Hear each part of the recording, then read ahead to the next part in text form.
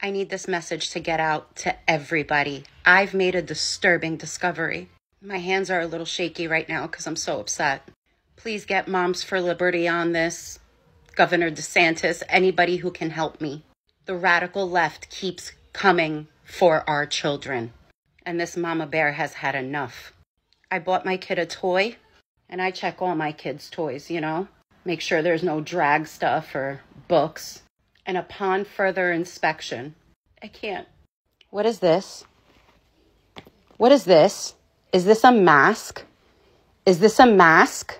Huh? In a doctor's toy kit? Is this a mask? Is this a COVID vaccine? Huh? Is this a COVID vaccine? You've gone too far.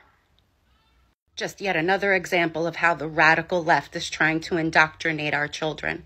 And if this toy didn't cost $46, I would burn it. Share this. Help me spread the word. Anyways, bye.